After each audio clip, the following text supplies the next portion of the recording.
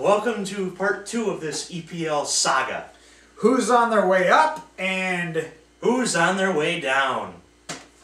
Promotion and relegation. This is a term that we'll Which, how funny, explain. I was promoted at my job a couple weeks ago, Very so I had gotten promoted. You don't want to be relegated. Now, That's for true. those of you who might be watching this who have no idea what promotion and relegation means, unlike in the NFL,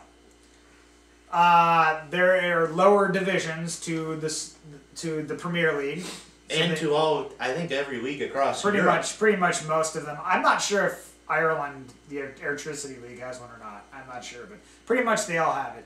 So there's these smaller divisions with smaller clubs, not as much money, that are below the Barclays Premier League. Okay, so it's called the Championship Division or something. Yeah. And then there's League One and League Two. So those in the Championship Division who finish in the top 3, sort of. I'll go over that in a second.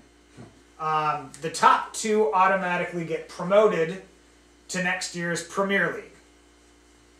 The third place team actually dukes it out with the 3 teams below them in a little mini tournament to decide who the third team is that gets promoted up to the Premier League.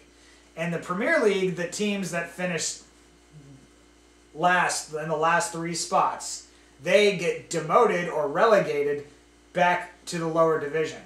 So last year we lost Cardiff.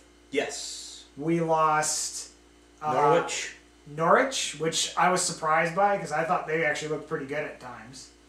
And then Sunderland was strong at the end. Sunderland was dead in the water, and then actually it was a Liverpool loanee who basically lit the world on fire and helped them avoid relegation. Didn't they beat Man United? They beat Manchester United at Old Trafford. I'm sorry. And then they even beat Chelsea.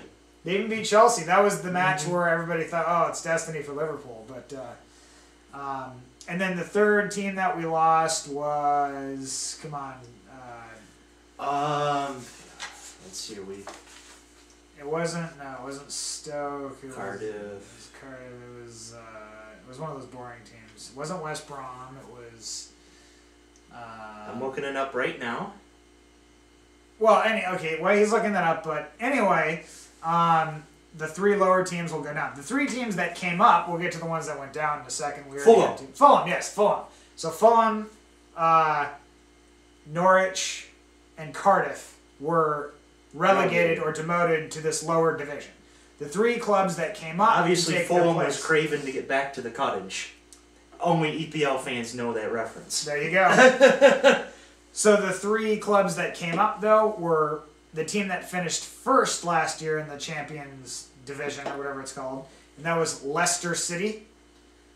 Second was Burnley.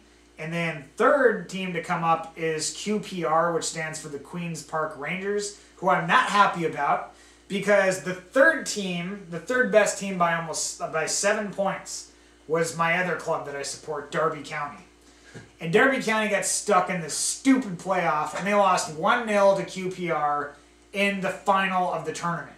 Just one game where the ball just wouldn't go in the net, and then QPR at the very end of the match gets one chance and it goes in. Ridiculous. QPR did not deserve to get promoted, but they did. Derby County will be in the Premier League next year, but I just wanted to go on record and say that. So the new clubs are Burnley, Leicester City, and QPR. Those are the teams that came up.